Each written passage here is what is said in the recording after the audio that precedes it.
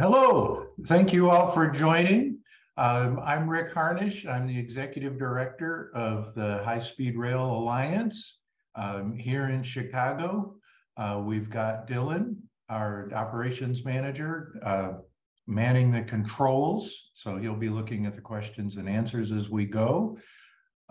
Chris Ott, our Deputy Director up in Madison, is actually bringing a tour of Kane County representatives down to Chicago. So he won't be joining us today, but we're going to give a great presentation on Union Station and the future of high-speed rail for Chicago to those folks in this afternoon. The basic thing is the chat is free to use, but if you have a specific question, please put it in the questions and answers. I will try to keep an eye on it, and if there's something that really needs to be addressed right away to address something, I'll do it, but probably we'll just do questions and answers. I want to send a shout out to Robert Munson. He gets the Train Day Award for giving us a blog yesterday that we posted this morning. You can find that on our blog post, so thank you for Robert for making that happen. We've been around since 1993, and our founding premise at that point was that if Paris to Lyon and Madrid to Seville, which are roughly equal to Chicago to St. Louis, if they can have frequent trains that do that trip in 2 hours and 20 minutes, Chicago to St. Louis can have it too. So that's the founding goal. We've made a lot of impact over the years.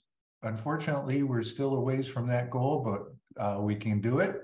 And today we're going to talk about the history of high-speed rail in the U.S. to some degree, and come to a conclusion.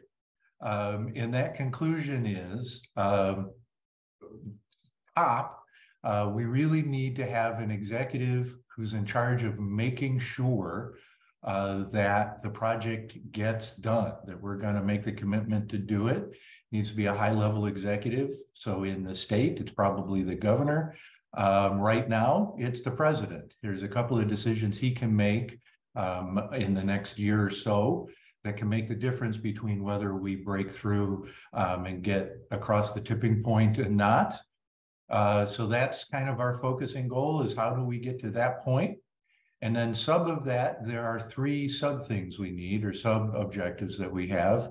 And hopefully my presentation today will explain why I believe those are important.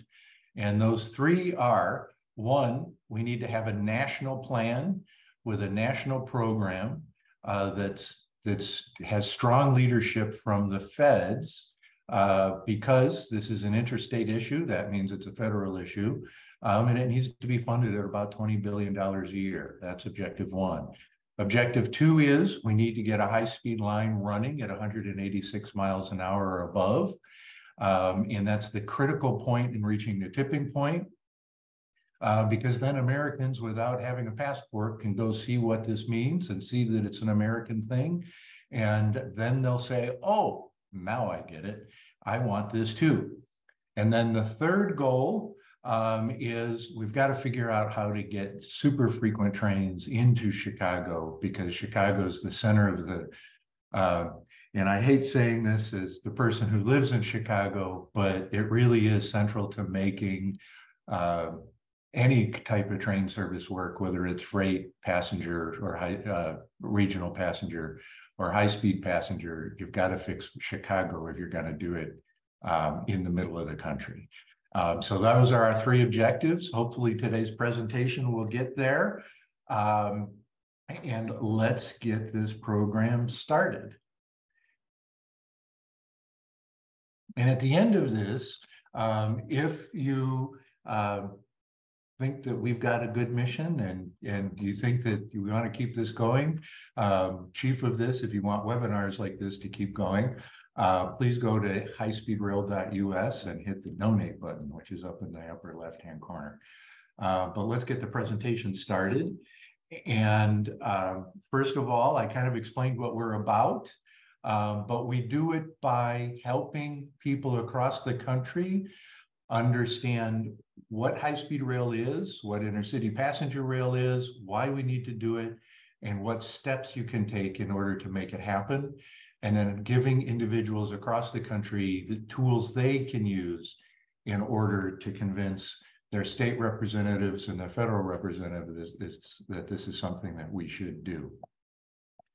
The reason I'm in this, and I'm sure that folks on this call have similar reasons, but or different reasons, but all kind of similar, I would imagine, is I'm really concerned about communities and having our communities be much stronger, much healthier places to live, and the bonds between people being much healthier. And so I was in Limburg, Germany, this past September, and took the train there, and just a couple of blocks away from the train is their downtown, which is a healthy, attractive place. And I wanted to play the sound because that accordion there, I love traveling around that part of Europe, and everywhere you go, there's a community accordion music in the background. But this town is financially stronger because you don't have to provide the infrastructure for the parking lots. There are a lot of parking lots, and most of the people here probably drove, but because there's fewer of them, there's less infrastructure you have to pay for, there's less utilities you have to pay for, it's less expensive to provide mail service, on and on and on, because people, because the communities are much tighter knit. So it's much more affordable to provide high quality spaces to folks if you can make it possible to walk around. But also people are more likely to bump into each other, have those interactions that are important.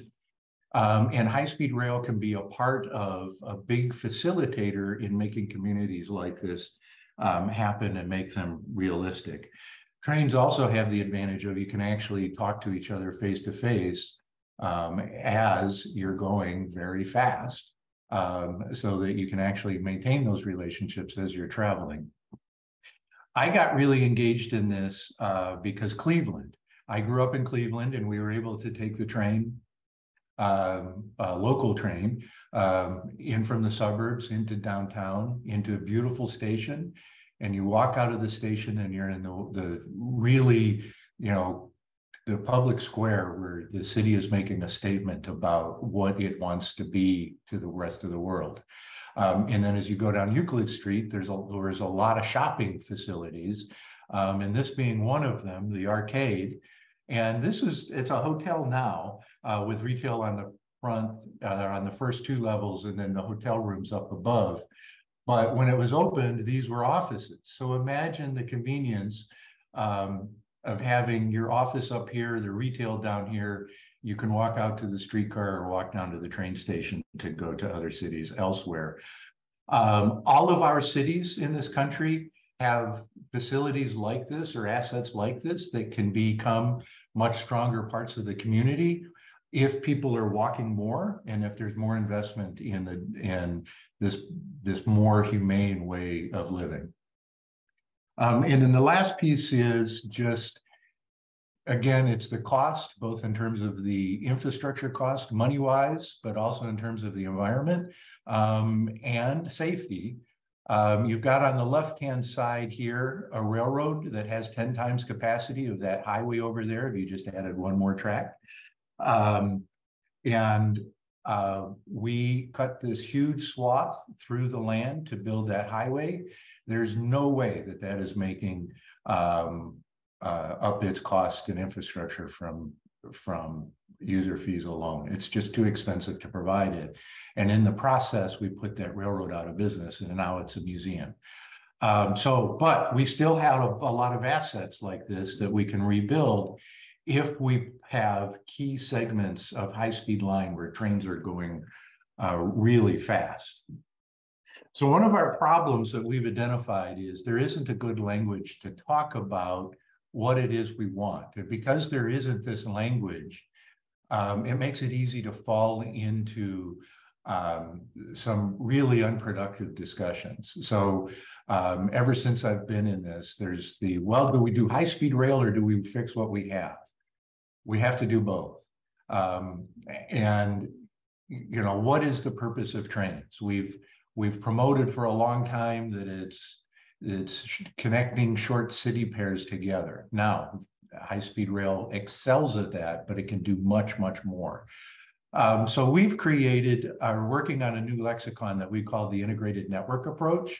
And this has evolved over time. But we've come to, railroads are incredibly versatile. You can put the different pieces together in different ways. So it becomes very hard to describe what high-speed rail is, and it's different in different countries, and it looks different in different countries and different places. But in order to simplify this, we've brought it down to 3 types of track. High-speed lines, which you're building completely new infrastructure for trains running, let's be generous, 125 miles an hour and above. But a lot of lines now are being designed with the idea that someday you'll be going 250. There seems to be a consensus in Europe that the optimum speed is 205. China's doing a lot of high-speed run or very long distance runs, like Chicago to New York, the equivalent of Chicago to New York, or even the equivalent of Chicago to Miami in Beijing to Hong Kong. And so they've decided to go faster at 220 miles an hour. So high-speed lines is one. Only high-speed trains can go on that type of track. Regional lines is this kind of gray area where you're really focused on running frequent passenger trains. And we've got different examples of this around the country, but the most known is the Northeast Corridor. And then you've got shared use lines over on the left-hand side, which is where passenger trains are sharing with heavy freight trains. And that can work. And it is demonstrated to work well in Chicago on the UP line to Elburn and with the Union Pacific, and the line with BNSF to Aurora, where they have 100 trains a day, passenger trains, that pretty much run on time. Now, both the freight operator and the passenger operator grumble about, we wish we had our own line, but because the infrastructure is invested in properly, it works and it can work. And that's what we need to have for about 80% of the network. So regional and high speed would be about 20% of the network.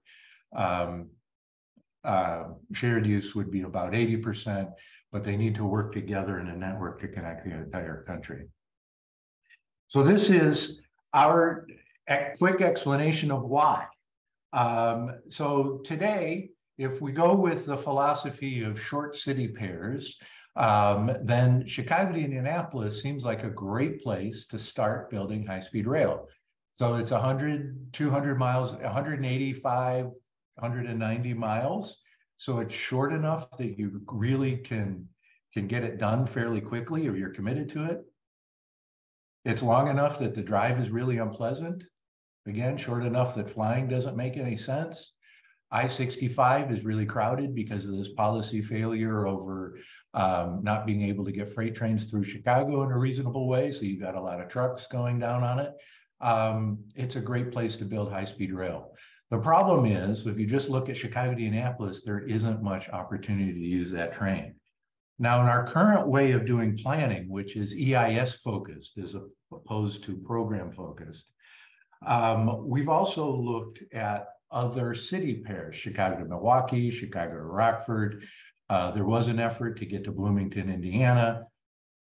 There have been discussions about Chicago to Cincinnati and Chicago to Louisville. And certainly there was a transit discussion again about Indianapolis to Muncie. The problem is, again, these don't give you enough ridership to really make it compelling. It still makes sense, but it's not compelling to get to the hourly or every 2 hours that you really need to make a strong dent in the market. So they've languished. But look what happens if you start to think about all of these as a single network where people can use the entire network. Now you've got a lot more opportunity to use the system, even if you're just going Indianapolis to Cincinnati, because there's so much more volume in the system, you can justify investments in faster trains and more frequent trains, which makes the train more useful to Indianapolis to Cincinnati. So in our lexicon, maybe in the first round, that's some sort of regional line using a short line that today only has a couple of trains a day, but you could rebuild it for fast and frequent trains. Maybe Indianapolis to Muncie at launch is just buses, but it's frequent buses. Milwaukee to Chicago is hourly service at an average speed of 60 miles an hour. But in that middle now you can justify building the high-speed line so that you take what today is a 5.5-hour trip, but should be about a 3 to 3.5-hour trip on a shared use line. You can take that down to 90 minutes with a train every hour and sometimes every half. And now you've cut 90 minutes off the Milwaukee to Cincinnati trip. So we really have to think about this in networks. The FRA has started that with 3 regional plans, one based around Chicago, one based around Atlanta, and one in the Southwest. We really need to take that to the national level. We need the FRA to take that up to the national level, and we need the states to really be thinking about what their role is so that the FRA provides the big picture context with just the trunk lines. The states provide the context to the smaller towns, and then the local MPOs or metropolitan planning organizations provide the context within their area. So California is the first to do this. They've done a couple of really important things. They started in 1990 with a huge investment in their shared use program. So they've got Amtrak service that runs 16 trains a day on 2 routes, and they're building towards 10 trains a day in the Central Valley.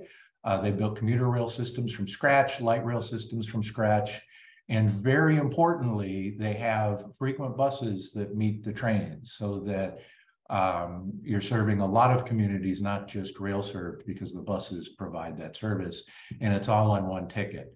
So they started that program in 1990. In 1990, they formed a high-speed rail commission, which provided the political case for creating a high-speed rail authority.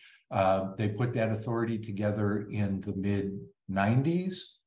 And then that authority provided the base case for going to the voters with a bond issue. Unfortunately, Governor Schwarzenegger delayed that bond issue until 2008, delaying the project. But it did end up being passed by a majority of the voters in 2008. Now, the Schwarzenegger administration also did something to hobble the program at that point, which was so they're going out to the voters with a big bond issue, and they're about to apply for billions of dollars of federal money to supplement that, and they don't fund the authority's people infrastructure in order to do the actual work that needs to be done when they get that money. So this comes back to that theme of the executive has to be committed to the project and take some hard decisions in order to make it work. So in 2008, they weren't sure they were going to have the money, but in 2008, they needed to staff up the authority in order to implement the project if they did it. So that was a political risk that the Schwarzenegger administration needed to take. They didn't go in the direction that led it to be successful. One mistake that they made that we can learn from is they did the two in isolation. And in fact, they even did Amtrak and commuter rail in isolation. But in 2018, they brought it all together and they said, this is how this whole thing works as a system. So and this is a representation of that. And so their long-term goal is to bring this together as a system where you can use the entire thing with a single ticket. And then you're really, truly connecting the entire state together. And that piece in the middle in the Central Valley, which is under construction, is the piece that really gets you across the tipping point on making it work, because you take that middle segment from 3 hours down to 90 minutes. So it makes everything easier to do. California's challenge is their hardest part is getting through the mountains. We really need the legislature to step up and say, we're going to move forward with those mountain passes. And that's a project that really needs to get happening. Is, again, the legislature and the governor need to say, we're not sure where the money's going to come from to do it, but if we're ever going to get the money, we've got to commit to doing it now. And again, it comes back to that leadership issue. Are we going to do this or are we not? So I talked about the federal program and the federal plan. In my view, when people ask, how do we make this happen? Or not how do we make this happen? We say, well, what should be connected at the federal level?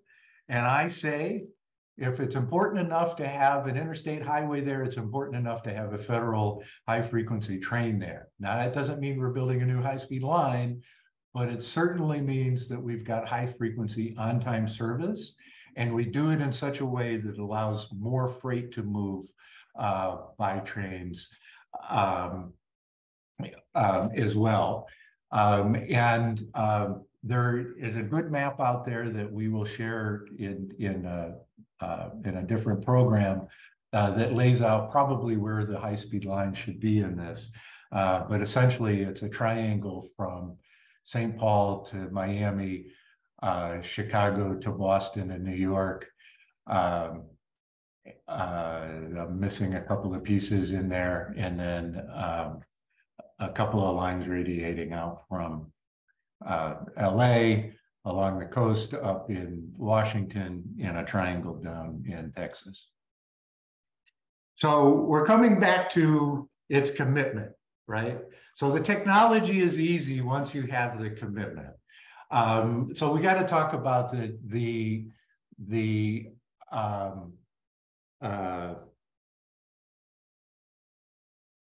I'm sorry, Mark, I'm distracted by your question. Well, the key, Mark is asking, what do we need to do to Indiana and Missouri on board? And we'll talk about that at the end. So the key is the culture, and whether you have leadership that's willing to take chances and make things work. And I love this locomotive. It looks great.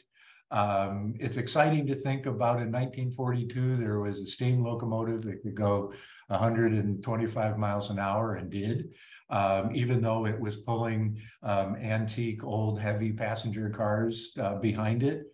But it really represents a huge mistake in terms of what the railroads were thinking. So if you go back to 1934, they had already demonstrated, a number of railroads in the West, that a different car design where you're focusing on lightweight cars, where you bring the train together in an articulated unit, you reduce the cost of running that train, it can get in and out of stations faster, it's safer, it's much more comfortable for the passengers. And so there's all these reasons why we should have a different type of train. But the Pennsylvania Railroad even researched those and decided not to do it because it wasn't to them worth the risk. So they went with the old thing where they could run faster locomotives with the old expensive cars. And they didn't really think about it. The other thing that you have to do is change your business model in order to run trains like this. So again, that's a commitment from the executives of the company to say, we're going to have a different business model. And the railroads weren't willing to do this, and we lost these lessons during World War II. But fortunately, the lessons were relearned in Europe. So if you take this train where the engine itself is at the front, and if instead, and there's just one cab, so it can only go one direction, if you put the engine in the middle and you put cabs at both ends, then you basically, and you use more modern materials in the process, you've basically got a direct descendant of the Pioneer Zephyr, the M10,000, et cetera. And these types of trains like this have started to run in Texas and California.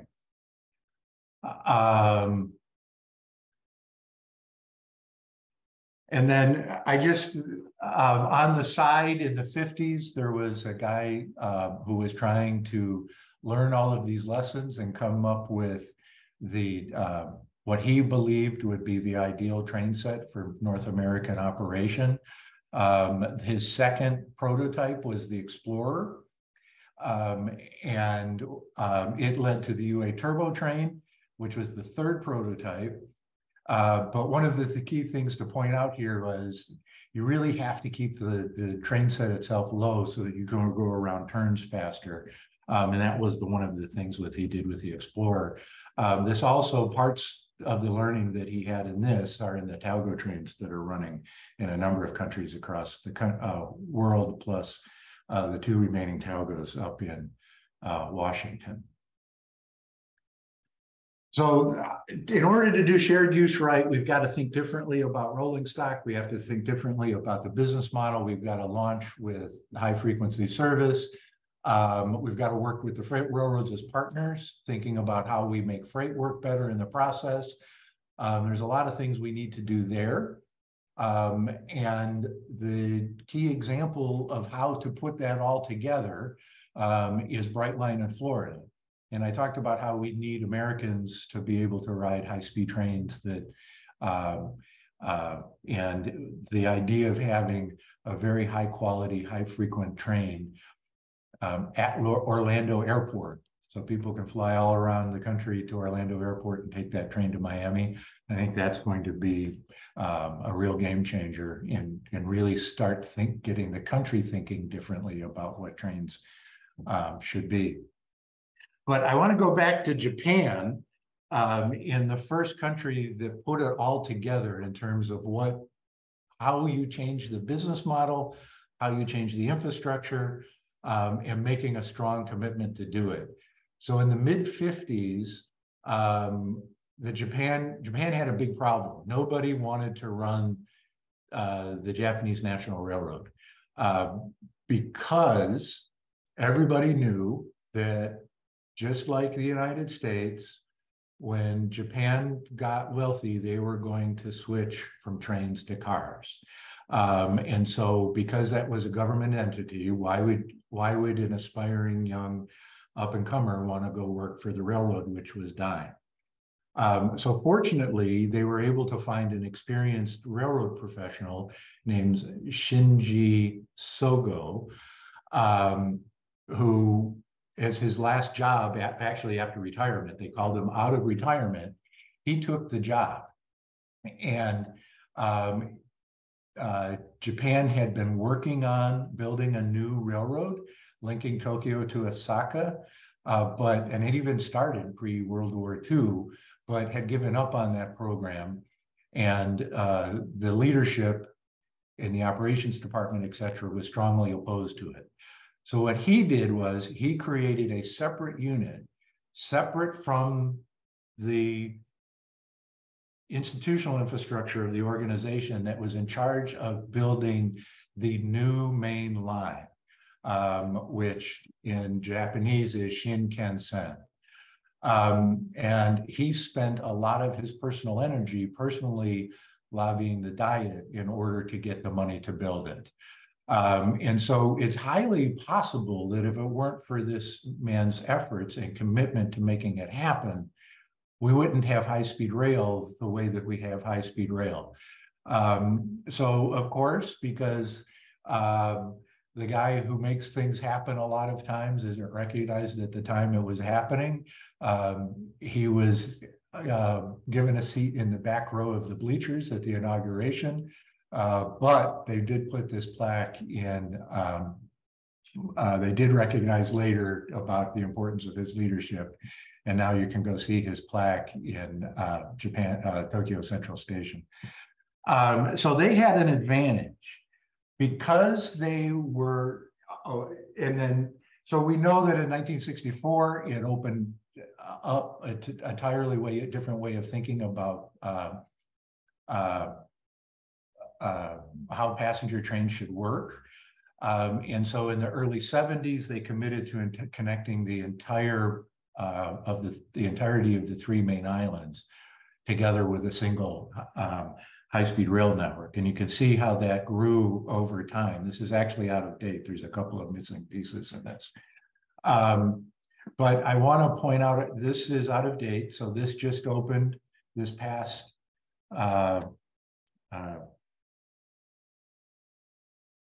September, and I got to ride that in November, which was really exciting.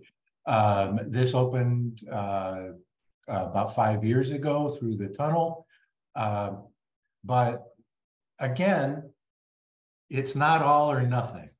So Japan had the advantage of being able to do completely from scratch, which we'll talk about in a minute. But there's also some flexibility there. So there are two lines where the Eastern Railroad decided instead to rebuild the existing line to what we would call regional standards so that they could run the high-speed trains on those routes.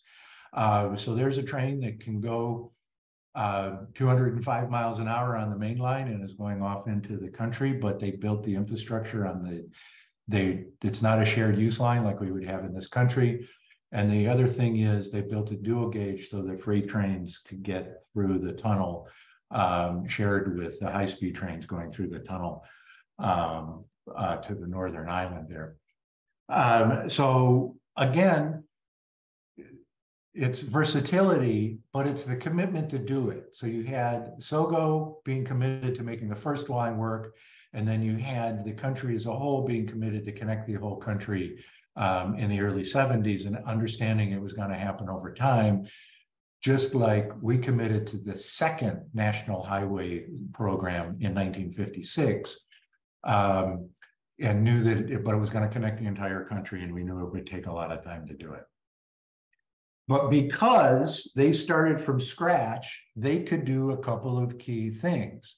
And let's see if the video works.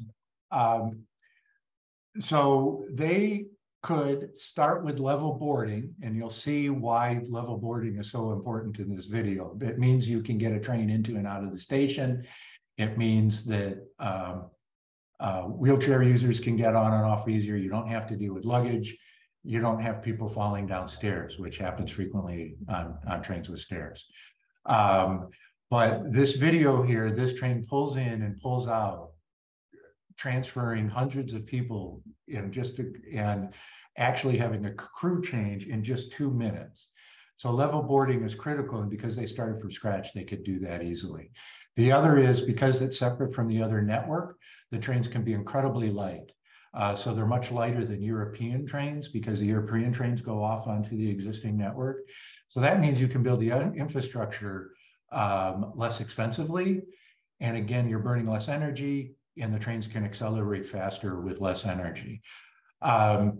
So they could put the whole piece together. And then the most important thing is they could create a new business model because it's completely separate infrastructure. So this was a huge advantage that may work in places in the US. And we need to figure out where it can work and make it happen. But again, this is about 2.5 minutes with this train pulling in and out. You can see the person down there signaling that the doors are going to close. The doors start closing. The doors are closing. The train starts pulling out. And then as we turn around, so this train, we talk about cities that are close together. This train probably goes farther than Chicago to Memphis or Chicago to New York. I haven't measured it. But there's the engineer. So they had a full crew change at this point. And there's the engineer recognizing the new crew as the train leaves. So it's really exciting to go look at this and experience it. And one of the key things though in this business model is the passengers have to recognize how to get on and off the train. And it's interesting to watch American passengers muck it up. But so we've got this was really the key to make high-speed rail work in the world, was that initial Tokyo to Osaka. So that's our second objective. We need to get to 186 miles an hour by 2030. And for a variety of reasons, and we talked about what happened during the Schwarzenegger administration, the piece that's probably ready to go the soonest is Brightline West. And there's a couple of decisions that the Biden administration can make in order to expedite this. So we need the commitment to make it happen coming from the Biden administration to make it work. And again, I believe if we can get this train running in this decade, this will be the tipping point where it allows us to actually start investing in trains. We need to point out that one of those things we need to do now is start investing heavily in the infrastructure needed to build the supply chain for rolling stock. So that's been a key frustration, is we don't have a solid supply chain in order to supply rolling stock at an ongoing basis. And that's something the Biden administration can do some administrative actions on in order to make that work quicker. So 3 countries said we're motivated to do something. And those 3 countries were the US, Italy, and France. And they were motivated by the Tokyo Osaka success story to, we're gonna do something. So the US was the first to hit the ground running. About a year after it opened, Lyndon Johnson signed the High-Speed Ground Transportation Act. And for a slide, I probably took too much out here. I just like this thing that I keep hearing. We have the same tired and inadequate mass transportation we had 30 years ago. And the key piece though here is this bill is a first step toward accomplishing some of those objectives. So that doesn't sound like a strong commitment to me. That sounds like we're going to put our toe in the water and figure out what's going to work. So it wasn't a big enough program to get over the tipping point. It was focused on one small region of the country, not the whole country. But we have to thank Senator Pell for his strong efforts to make this happen. And if it weren't for Senator Pell and the Act of 1965, maybe we wouldn't have passenger trains that connect the rest of the country together. So we have to recognize that this was progress, but coming back to if we need strong executive commitment to make this happen, this probably wasn't there. But we did do 2 important things.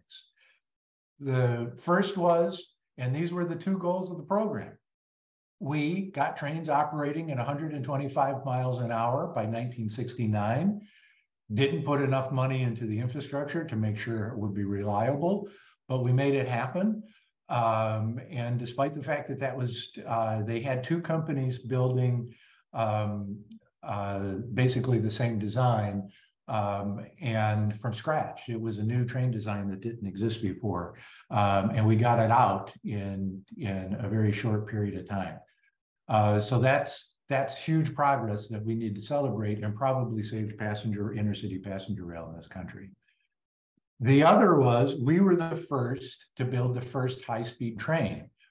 If you define that as going faster than 150 miles an hour. So Japan launched, I've heard 2 different things. I've heard 125 and I've heard 135. I believe that what happened was they designed it for 135, and then to get the World Bank loan, the World Bank made them drop it down to 125 miles an hour. But we designed a train and built it here in Chicago that was able to go 170 miles an hour. And it did it with reporters on board. They didn't do it as a separate thing. They actually had reporters on board. And I've heard that if the crew wanted to get home, they would run it pretty close to that fast with passengers on board towards in the late 60s after it was in operation. But a lot of innovation in this train set that we kind of forgot. But this is a direct descendant of that Explorer train, which is then a descendant of Train X. And so there was a lot learned in this that we need to go back and go, okay, so what did we learn about this and what do we need to regain? One key point is this hit on the demonstration run between Toronto and Montreal. It hit fully loaded semi at 100 miles an hour with no injuries, and it stayed on the track. So one of the things that we have done in this country is we've decided that big and heavy is required for safety. And there's actually a strong case to be made that big and heavy actually makes it less safe for the passengers. And that's a whole nother webinar and a future subject. So we did a lot of good in a very short period of time. And it probably, again, was very important progress. But the second country that did something was Italy. They built the first high-speed line in Europe. They opened that in the late 70s, but they didn't change their business model around that high-speed line, so nobody remembers that it happened. The third one was France, and the French National Railroad recognized that they were going to go out of business if they didn't figure out how to do something different. Their customer base was dropping quickly as a result of people changing to the automobile, and they recognized they had to do something very different in order to make that happen. So again, it comes back to that commitment to have a different business model in order to really change the experience for the customer. The first step was a turbine-powered train that went nearly 200 miles an hour in 1972. That was the test bed that led to the full production TGV. And to be clear, TGV, if you translate it to, I can't pronounce the French words, but if you translate it, it's high-speed train, right? So that makes it easy. So the key difference was they built a new high-speed line, and they did it differently than Japan did, and they did it differently than we are able to do it, but it's a key learning lesson here. So they had already invested heavily in electrification and speeding up their core routes. So they were already doing 100 and plus on a lot of their main lines before they were there with electrified trains. And they don't have heavy, long freight trains like we do. So they were able to open up a short segment in the middle, which then allowed them with a train that, if you'll look here, looks very much like that M10,000 that I talked about at the beginning, low slung, articulated, double-ended, and in this case, powered by overhead wire.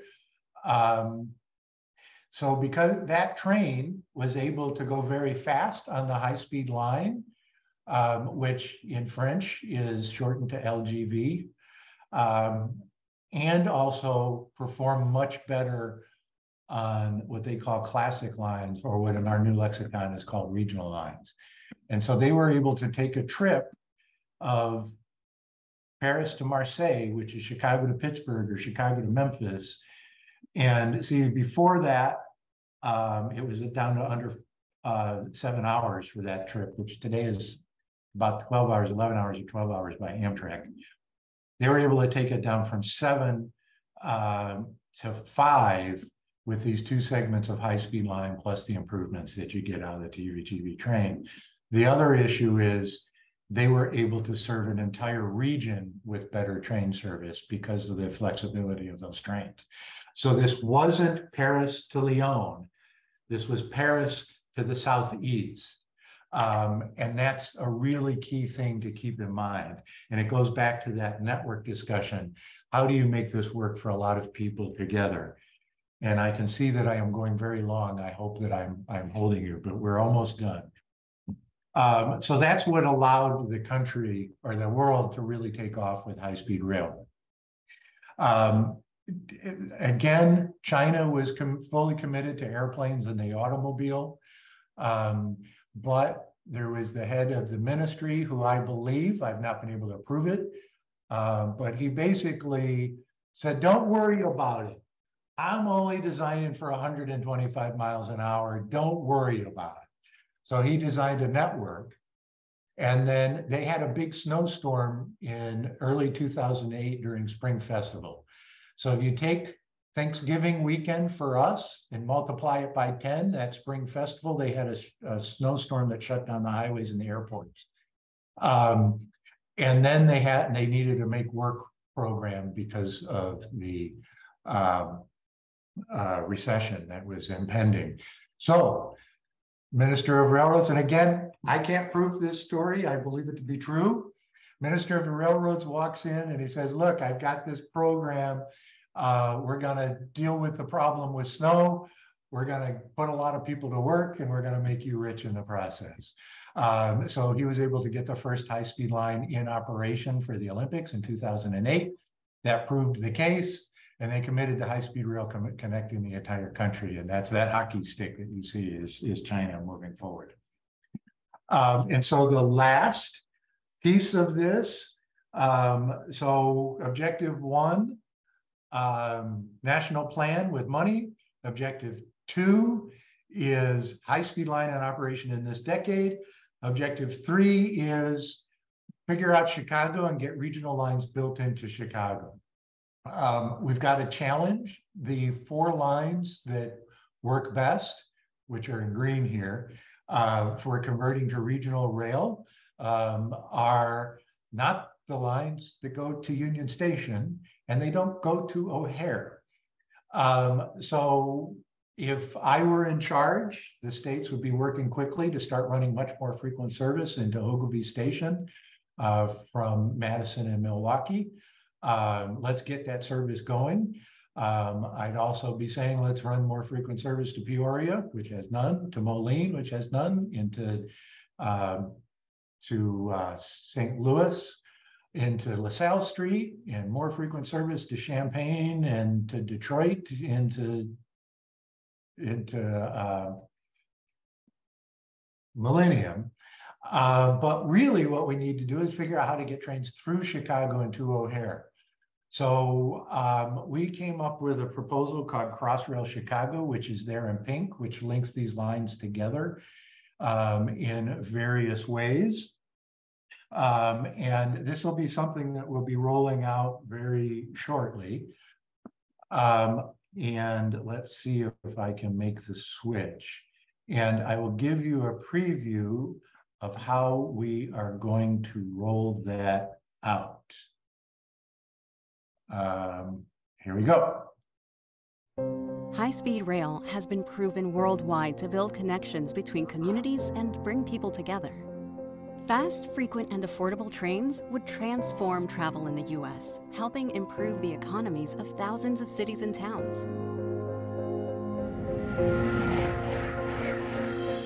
The Federal Railroad Administration has identified several future high-speed lines that would meet in Chicago. They would host hundreds of trains per day through the city, across the Midwest, and beyond. But Chicago has a problem. New tracks to separate passenger trains from freight trains are needed on several key routes. The good news is that great corridors already exist, but new connections are needed for them to work together. We have a vision for uniting these valuable corridors into a high-capacity travel network. We call it Crossrail Chicago. Fast, frequent trains would use Crossrail to link the entire Midwest to Chicago, O'Hare Airport, and McCormick Place. This amazing system would simultaneously serve multiple travel markets, including visitors to Chicago, international travelers at O'Hare, and commuters within the metro area. The impact of Crossrail would be staggering, offering thousands of new travel connections. It starts with fixing Union Station. Major improvements would expand capacity and enhance your travel experience. New through tracks and platforms would unite north and south routes out of Union Station into a continuous corridor. A new interior walkway could unite Union Station with Ogilvie Transportation Center to take advantage of great routes to Madison and Milwaukee. With further enhancements, trains on those corridors could directly serve Union Station, providing even more route options north and south. Upgraded track, electrification, state-of-the-art trains, and elimination of road and rail grade crossings would vastly increase the line's capacity, speed, and reliability. The cornerstone of Crossrail is the Crosstown Connector, a new ramp and bridge from the St. Charles Airline into Union Station, and a new connection to the Rock Island Line. Crossrail could be one of the most important pieces of transportation infrastructure in the country, supporting hundreds of trains per day and millions of passenger trips per year. It would allow through-running trains from destinations south and east of Chicago to destinations north and west. It would help speed travelers from anywhere in the Midwest straight to O'Hare. And it would be the foundation for new services, including fast regional and commuter trains arriving every 10 minutes, express trains across the city, and airport trains from the Loop and McCormick Place. There would be hundreds of new convenient trips, like River Grove to Sox Park, University of Chicago to Lake Forest, and Norwood Park to Tinley Park. Crossrail would generate new business and employment opportunities, connecting the South Side with jobs in the business corridors to the Northwest. It would make travel faster, easier, and save everyone's time. The economic benefits of Crossrail and high-speed rail would be dramatic, reaching every city and town on the network, bringing more travelers to those places and pulling them all closer together. Crossrail absolutely should happen. Get involved and help us make sure it does happen.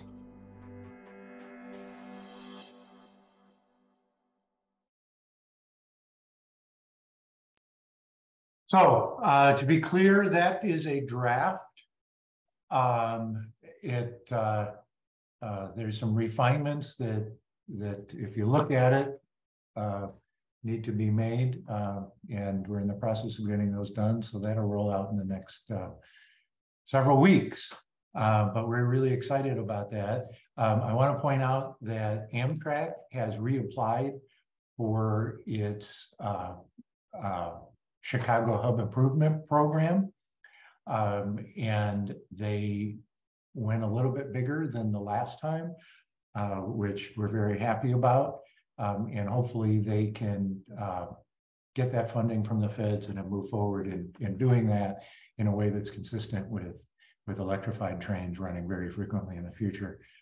So we do have progress on that, very big progress. I would be happy to take any questions. Mark, your question was, the Illinois executive is on board. How do we get Indiana and Missouri executives on board, meaning the governors?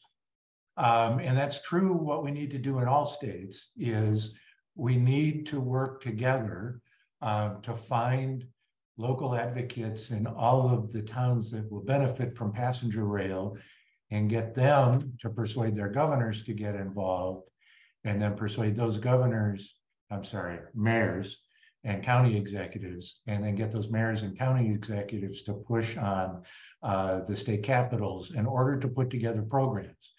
And it's not hundreds of millions of dollars a year. States need to be thinking bigger than that. It's not,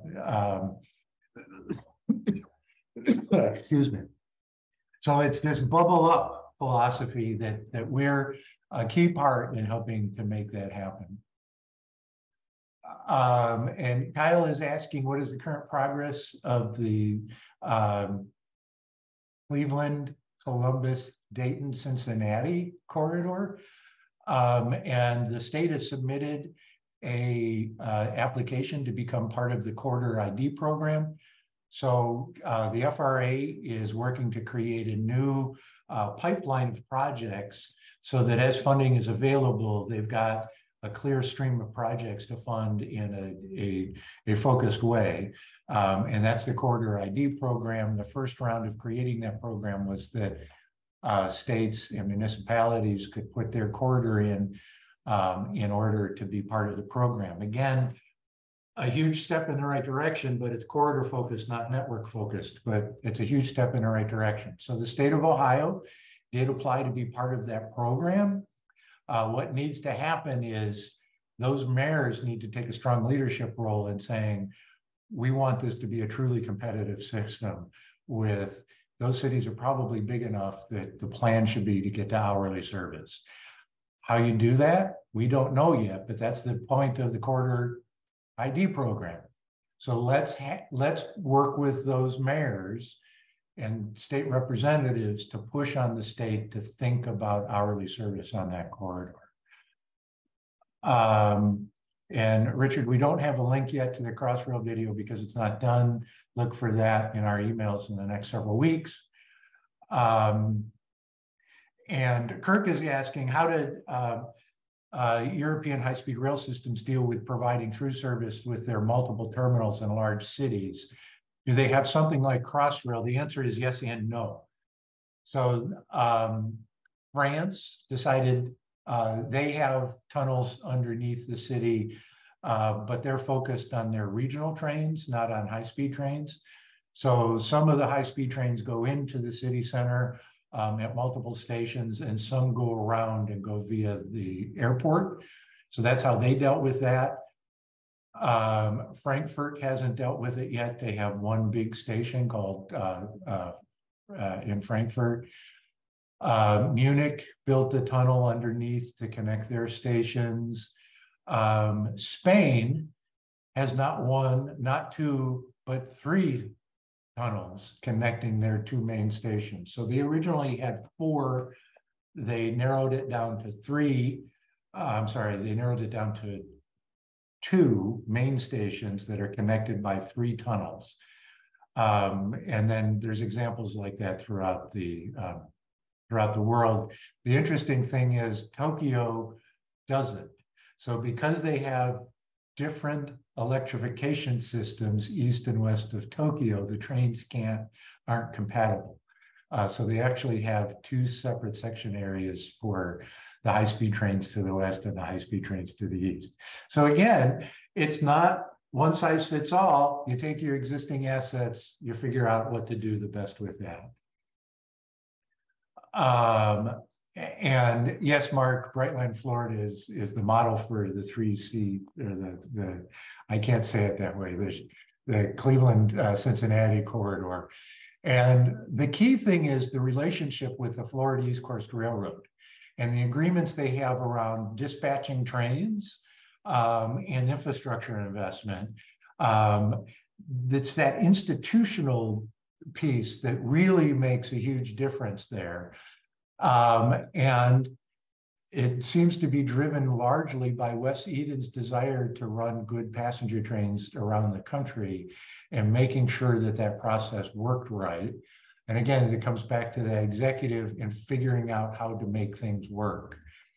Unfortunately, they're both private companies, so we don't know what the bargain is between the railroad, the two railroads, the Florida East Coast, which owns the tracks and has the freight trains, and then what All Aboard Florida is the official name of the railroad that runs the trains. So it's not public, but we have some guesses, but it's important because that's probably what you need, the arrangement you need to have with Union Pacific at all. And we got close on the Chicago to St. Louis corridor, and hopefully soon there will be a blog post that explains what that is. So Dylan, are there questions in chat that I should be looking at? Or are they? Yeah, there was one question about what can we do to get passenger rail to Moline? So the key problem with Moline, if we're to really simplify the issue, it's more complicated than this, but because we need simplified issues, it boils down to, does the state pay to rebuild the old Rock Island Bridge over the Rock River, which probably needs replaced in any case? I argue, yes, we need to do that. And it needs to be part of a commitment from the Iowa Interstate to get to a train every 2 hours to Moline and to Peoria. So yes, we need to push on the state to find the resources to replace that bridge and do other things, do it as soon as possible, and then move forward on thinking big around the entire Rock Island corridor. What the immediate term is, the governor needs to get engaged in figuring out how to make that happen in the short term. Same thing with Rockford. The governor needs to make a key decision on how to move forward. So again, we need to pressure the governor to make that happen. And there's a question in here that can this be funded by ticket sales? The answer is no. And the reason for that is we have financed our highway network, the main competition, with so many streams of funding that are independent of the person who actually decides whether to drive or not, that it is completely unreasonable to think that you would build new infrastructure entirely on ticket sales. And I want to point out, Kirk is saying that Salt Lake City is a very important example, and we hope to have some content on why that's an important situation in the future.